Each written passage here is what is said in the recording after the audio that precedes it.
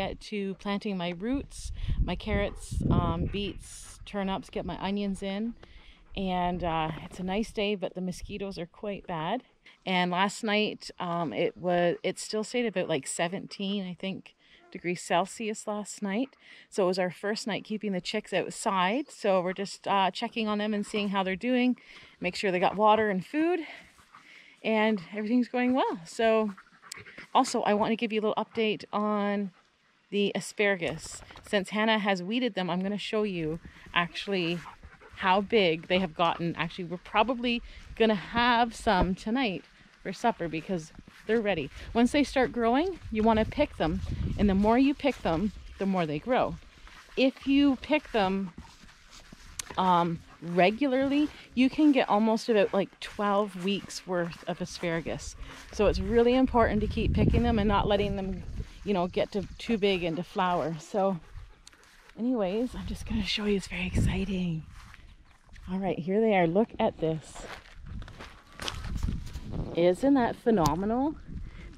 So it is Thursday today, and she just weeded them, finished weeding them on Sunday.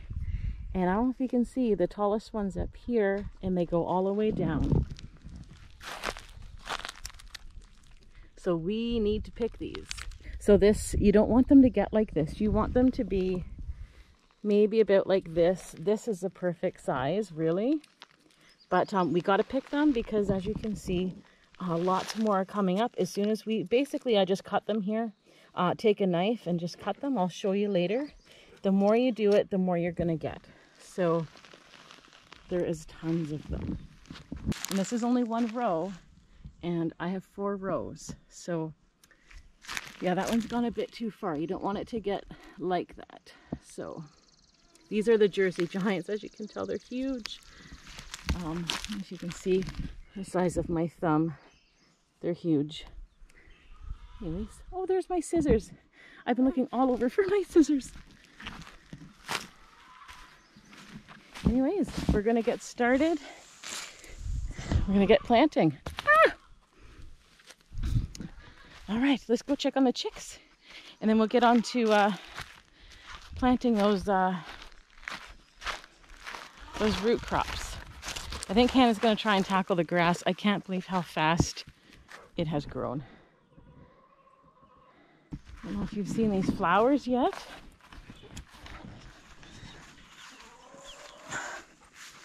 This is one of our apple trees. Anyways, this one's been well established here.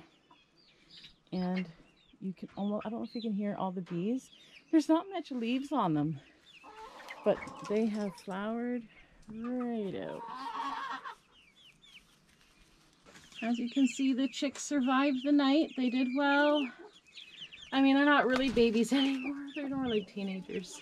They're huge.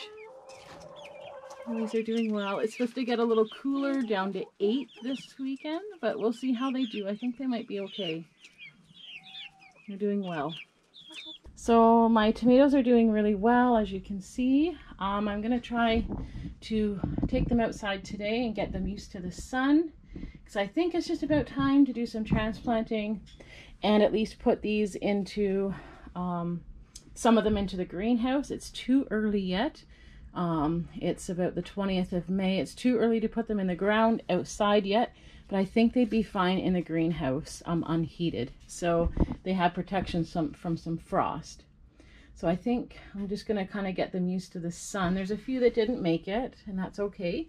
Also, the peppers, they should be just about ready to go out. They're getting a bit tired of being in these pots. So we're going to get these things out. And hopefully we can get the broccoli in the ground soon too. And I don't know if you can see, hard to see with the light, but these are my herbs.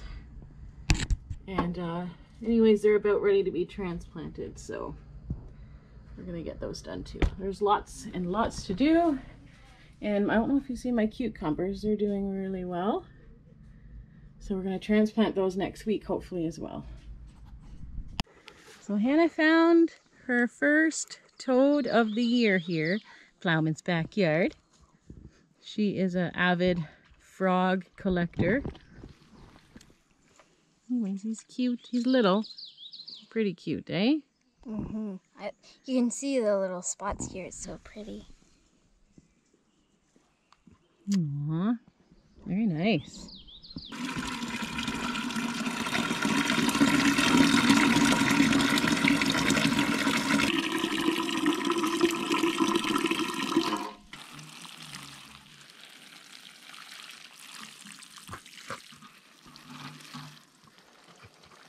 All right, so I'm just starting to get to planting. I'm going to start off with my turnip, I think, first, because I know where that's going, and planting it in the same spot I planted it last year, as well as my beets. So what I'm planting this year for rutabaga, I should say, is the, I don't know if you can see it or not, it's the Champion purple top rutabaga from Baker Creek Seeds, as well as Laurentian, and they're both really good rutabaga seeds. This one is from William Dam Seeds. So those are my two favorite rutabaga to plant in the garden. They do really well. For my carrots this year, I've got Imperator carrots from M.I. Gardner. Then I had these leftover seeds my husband got me a while back, the Scarlet Nance, which I do grow quite often. And one of my favorite is the Yaya carrots, but I couldn't get them this year. They were all sold out. So for my beets, I've got just going to use up old seeds. These are cylindrica. They're not my favorite, but I got the seeds. I'm not going to let them go to waste. I really enjoy the dark red Detroit beets. They're really good too. They grow quite big. And then my next favorite one is the Bull's Blood, and these are from M.I. Gardner's. And they are really good beets, but as well as the tops are really tasty. So you can put them in salads, or you can kind of cut them up the same as you would chard or spinach, kind of fry them up a little bit.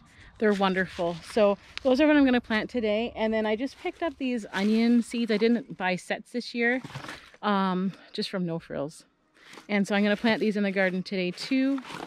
And we'll see if we can get that all done. And if I have time, I am going to try and get my broccoli out in the garden as well, because it's in the house. And the longer they stay in the house, the more chance they have to die and go bad. So you can see the soil on top. I don't know if you can see it or not, but it's quite dry. But once you kind of work up, it's there. It's quite wet. It's not too wet to plant in, but it's damp, so that's perfect. This is what the turnip seeds look like.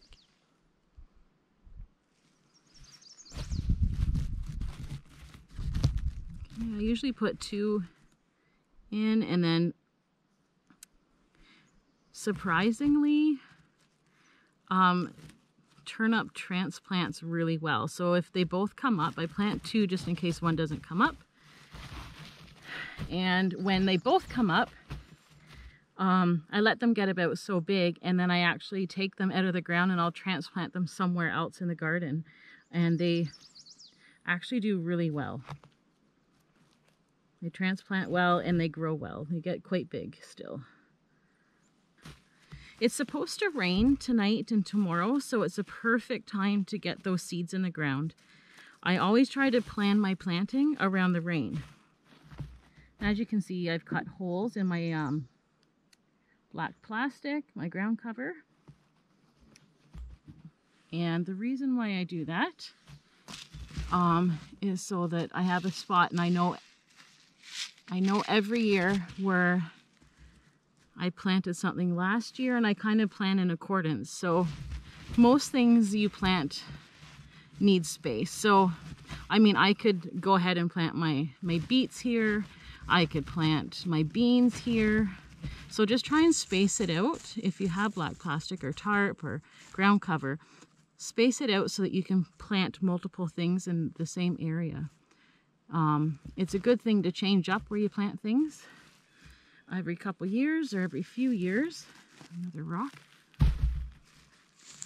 Just to prevent bugs and disease and things like that. So.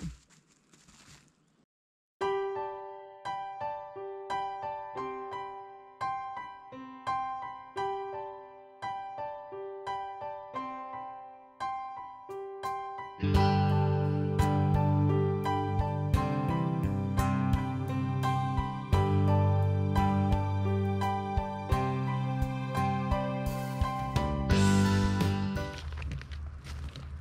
when you grow turnip, you don't want to, they'll get quite big. You can actually eat the tops of them too, but I haven't. Usually the chickens devour the tops and they love them, so I give them to the chickens. But the rutabaga itself, you don't want to pick them, even though they look like they're ready to be picked and large, until they've had a good frost. The frost actually sweetens them up. But also after the frost, you don't want to wait too long to pick them, because then they can get really woody if you let them get too big.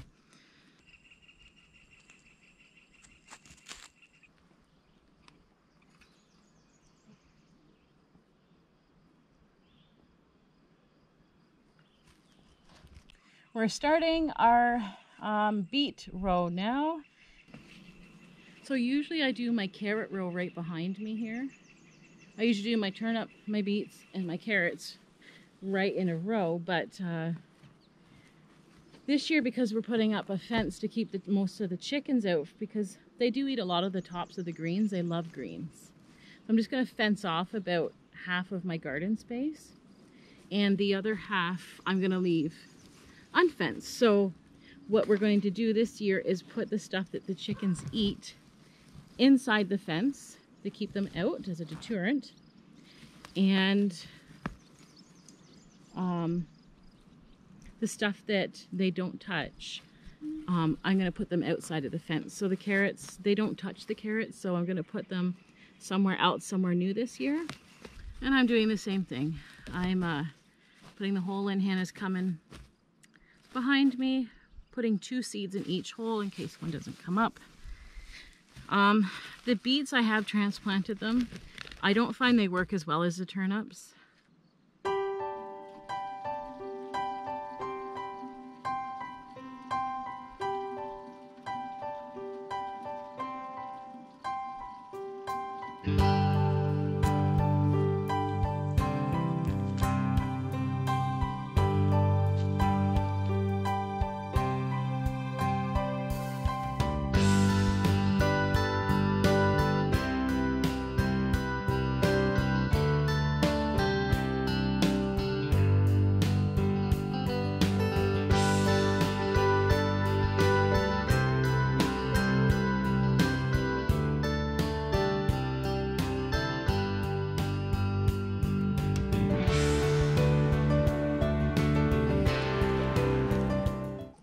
I don't know if you can see here, but this is our apple tree I was telling you we planted about 5 years ago that we haven't had any fruit on. And as you can see, there is a lot of flowers. Now, we've had flowers before and no fruit. I'm praying this year maybe we can have fruit. The problem is we have had, every year we get like tent caterpillars or gypsy moth caterpillars, and they'll just devour everything. So the bees have been around. I was watching the bees earlier. So they're definitely pollinating it, but just looking, you can kind of see, when you see cobwebbing, you know that there's caterpillars around. So you can spray your trees. We haven't had much success in getting rid of these moths or caterpillar moths. I don't really see any on here yet, but if I'm diligent in spraying, perhaps I can try and see if we can get some actual fruit off this tree this year. But I mean, I am happy. Oh, there's a caterpillar. I don't know if you can see it or not. So that is one of those gypsy moth caterpillars. And we take them and we squish them. He's gone. But if there's one, there's a lot more. Oh yeah, look at that. You got to look really closely. They're so hard to see. I mean, you'd have to come out here a couple times a day and just to try to kill them. Usually, oh, there's another one. Usually, killed that one. They're usually underneath. And you'll find cobwebbing, and you will find like holes in your leaves from chewing. They're just signs that you've got some pests on your fruit trees. And see, and I don't get these pests with raspberries and things, so there's another one there. Maybe gonna be squashed. Anyways, well, the bugs are at it again. They must have just went for a nap or something. Anyways, I'm gonna get Hannah to plant my onion seeds on my onions anyways. And this is a new spot, so I need to cut some more holes. Last year I did my cabbage over here, and between the chickens and the slugs, I only got a few cabbages. So I'm gonna put the cabbages in the fenced area, and I'm gonna move my onions out here because the chickens do not bother the onions. And that's all I do to cut that. And I'm just going all along the line, and I'm putting in extra holes in because I don't need to have this much space between onions. So I'm just gonna go ahead and do that. All right, Hannah has just started planting some of the onions.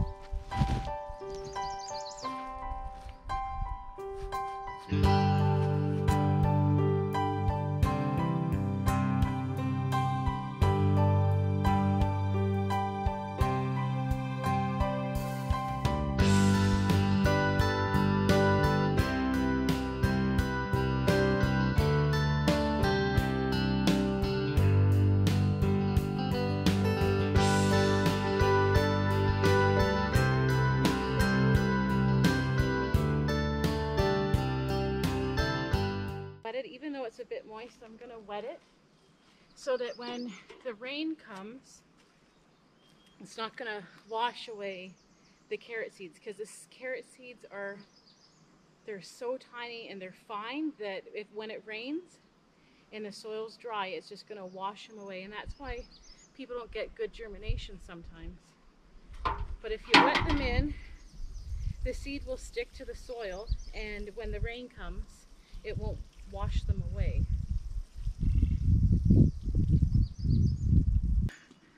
Scarlet Nance carrots,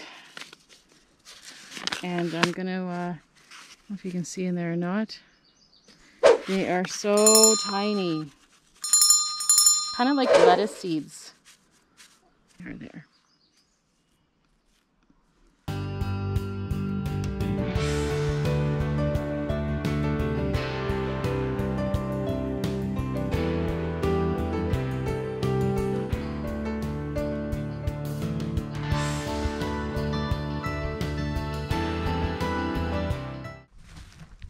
So I'm just going to show you, the camera cut out for some reason.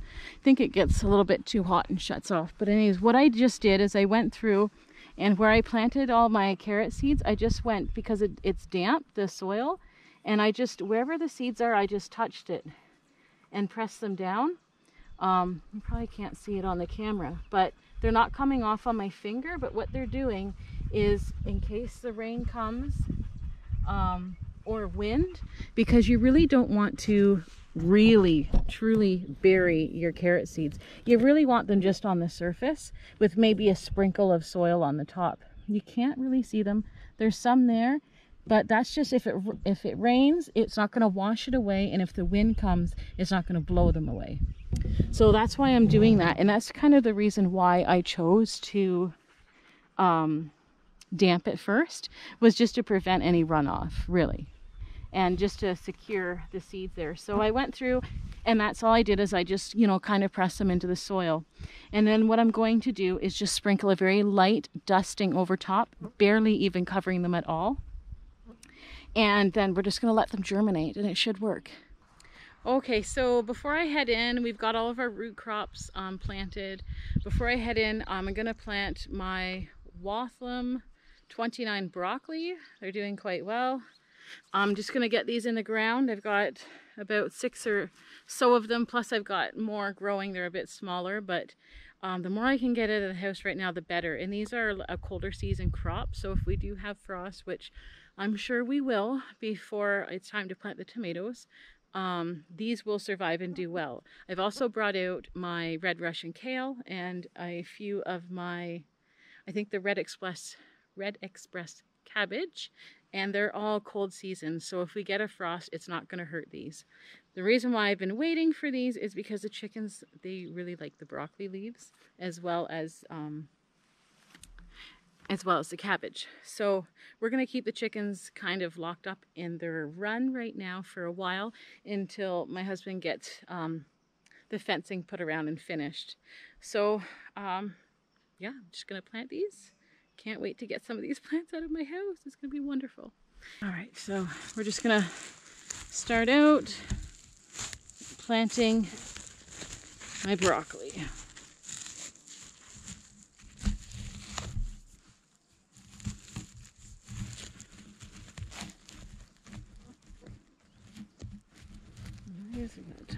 Usually I take some out.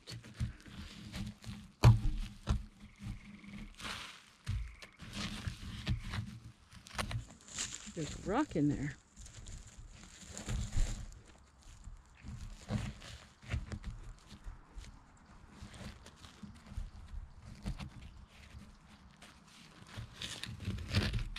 Just good to fluff it all up.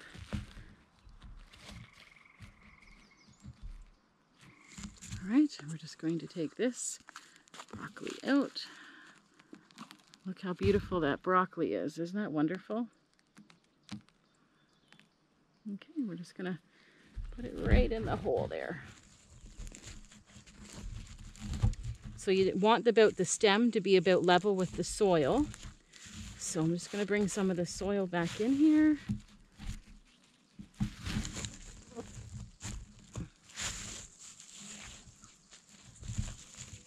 And we're just gonna make sure that it's got enough in there around it.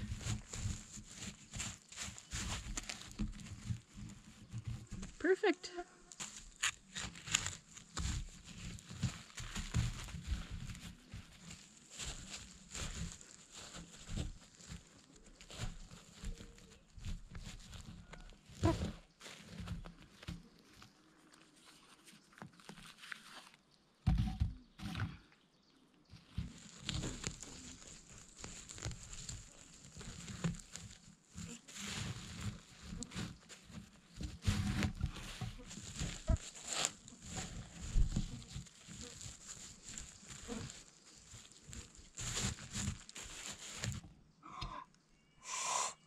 What? I just found a toad in the dirt. You found a toad in the dirt. Let's see.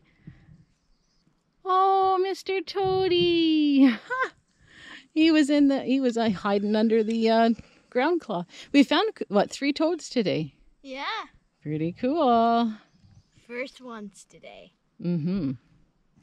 So now we're moving on to our red Russian kale. We're going to get these in the ground. I've only got about 5 or 6 of them left because I did plant some of these over in my lettuce bed.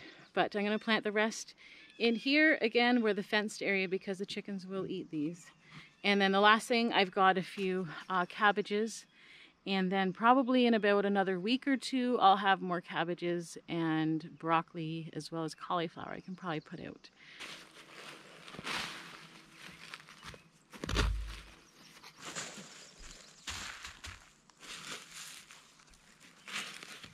This area here is usually where I plant my zucchini. It grows really well here. But the chickens don't bother the zucchini, so here you go, honey. You can start over there if you want. So I decided I'm going to put the zucchini outside of the fenced area, which makes sense. And there's the roots of the kale. See, when they get looking like that, they really need to be transplanted. So it is a good thing that I'm bringing them out. Fresh soil and more space to grow, better sunlight. Makes for healthier plants. Anyways, Hannah just asked me a really good question. She's down there planting my cabbage. She's like, how do I get it out? So never ever pull your plant by the plant itself to pull it out of the pot. You may already know this, but for those that don't, always tip it over give it a couple squeezes, tap, a couple squeezes, and shake it out, and it should just literally fall right out. Because then you're not damaging the plant in the roots. So just a tip. So I'm just gonna show you how big my cabbage is. It's doing phenomenal in this little pot, but it is ready to be repotted, so it's a great idea to bring it outside. And this is my April green cabbage. Hannah just planted the Red Express cabbage as well. I have coming up soon, I'll show you, but I have some Copenhagen cabbage as well, which all three are really good cabbages to grow. So again, when you're taking your plants out, never pull them by the plant. You always want to tip it over. Couple bangs, little squeezes, and it should just fall right out. Again, you can tell that a plant needs to be transplanted by the discoloration. They're unhappy, as well as they can get root bound. When there gets to be too many roots, it needs more space to grow. So if you're transplanting, it's preventing disease. So anyways.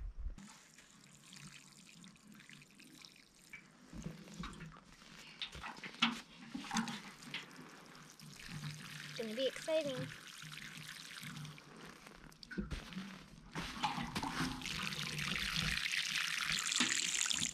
So we're at our asparagus patch, and it is time to start harvesting because they have gotten way too big. I usually don't let them get this big. All I'm doing is just taking a knife and I'm just cutting them. And the more often you cut, the more often you harvest, the more asparagus you'll get. It's better to choose to have them grow thin than thick, but these are the Jersey Giants, and I believe these ones are the Millenniums. You want to pick them before they get like the flowering end on it. You want them to be a little bit more like this one. So if you harvest them enough and not let them get like this or too woody, you can get up to 12 weeks worth of asparagus. So what happened was Hannah finished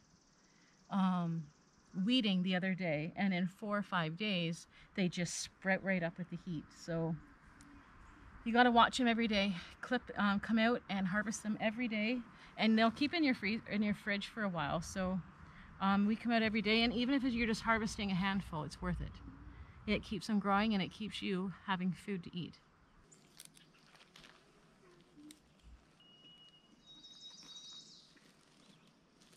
No, honey, in the white spot there. Ooh, that's not a little one, it's a huge one. Okay, let's get the camera. There's a big one in there. Little and big. So I think maybe that might be a mama. She's gonna go hide. It's okay, let her go. And where's the little one, Hannah? Right here. And there's a little baby. Oh, it's so cute. I'm okay with picking the little ones up and not the huge ones. Just like the one right there. You should maybe send it with its mama, or maybe put it back here, honey. There might be a little nest somewhere, okay? All right, so we just, bugs, man. I can't wait to go inside. So I just harvested asparagus. As you can see, we've got plenty here. And this is just what grew in about 5 days. And you've seen the difference, little stubbies to, once they get that heat, man, they go. So like I said, if you got asparagus, I recommend planting this as soon as you get a property, you know. You get an abundance, and there's days where I mean, these are a little bit too big. I waited too long, but I didn't think they'd go that fast. Anyways, I cut them anyways because I want those plants to give me more. If you just leave them there and go to seed, it stunts the roots and they don't produce as much. So every day you can go out and get enough for a meal. So there's lots out there. This is what I've got so far. There's still some coming up, but they're not too big, so I'm not too worried. So anyways, I hope you've enjoyed this video of our planting day, and we're calling it a day. So if you haven't subscribed yet, please subscribe. And if you haven't hit that notification bell, please do, because that's an important one. And until we see you again, we thank you for joining us here at Ploughman's Backyard.